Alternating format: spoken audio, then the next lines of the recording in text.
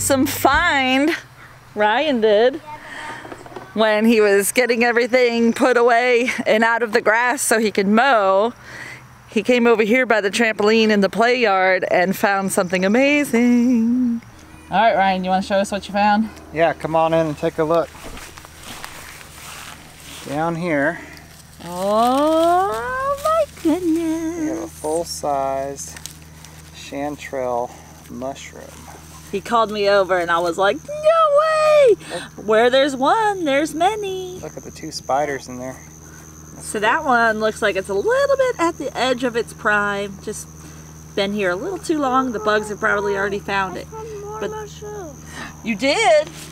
You just did exactly what I did. I found more mushrooms. Can you point to them so we can see? That one, and that one, and that one, and that one. All right, if you can't see, there are little baby ones coming up under these leaves over here. See them? Hiding.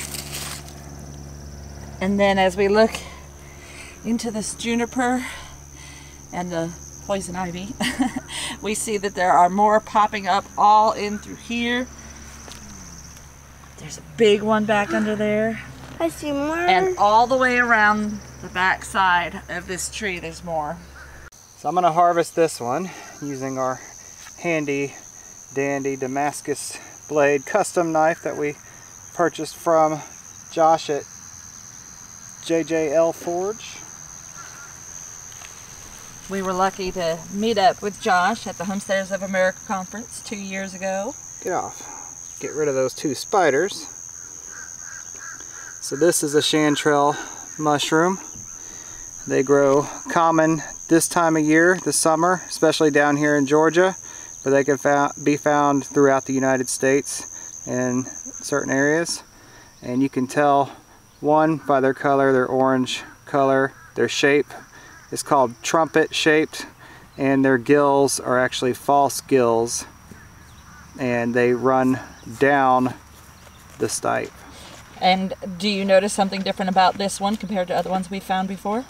Can you tell me that this is a different type of chanterelle? Possibly?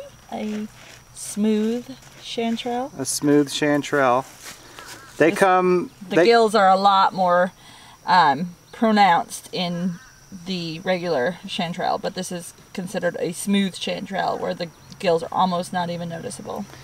And you can find some chanterelles are slightly different in their color. Some of them are more white looking, and then there's also tiny ones called cinnabar chanterelle. They're all delicious. This one's a little bit older, but it's a good classic example of a chanterelle. You know, it doesn't look like it's bug infested though. The stipe, if you look at where you cut, is not full of holes and it's not brown. Nope, not buggy. So it actually might be just fine for cooking up and eating. And it doesn't feel too dried and crunchy. So now I've seen the ruffled edges. Let me smell that.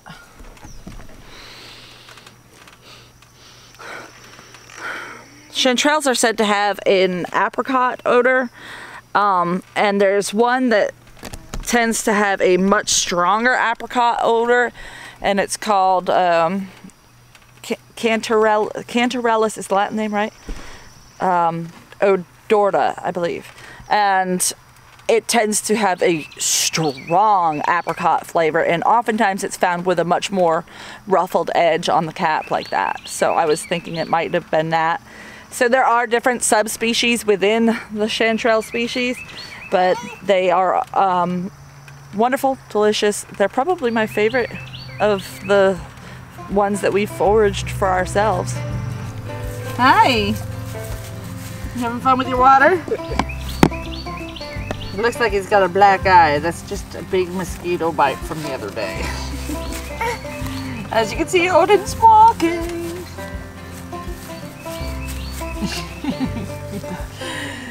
You want to see that? See this chanterelle mushroom? It's pretty, huh? Yeah. It's almost like a flower. Don't break it.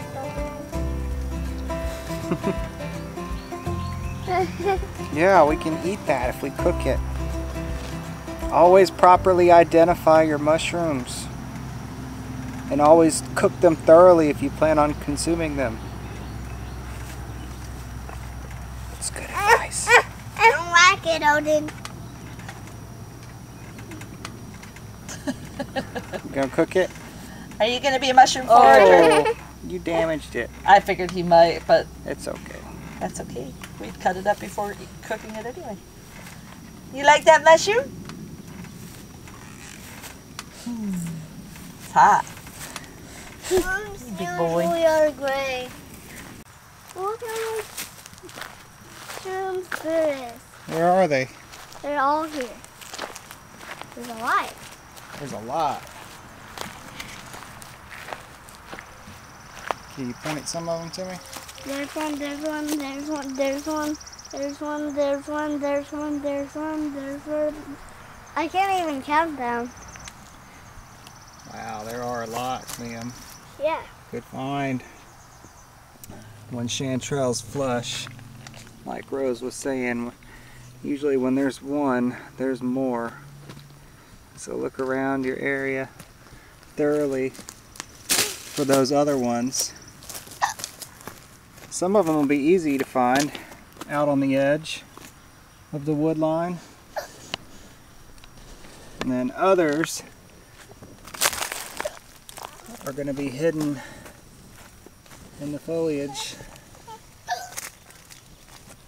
Be aware of your surroundings. Make sure you're not stepping on baby chanterelles, the pins. I almost just stepped on that one. Yep. Make sure you're not stepping on the baby pins, and also be aware of your surroundings because there's poison ivy over here. And you definitely don't want that on you, and you don't want it on anything you're going to eat. Not bad for an accidental forage in your backyard.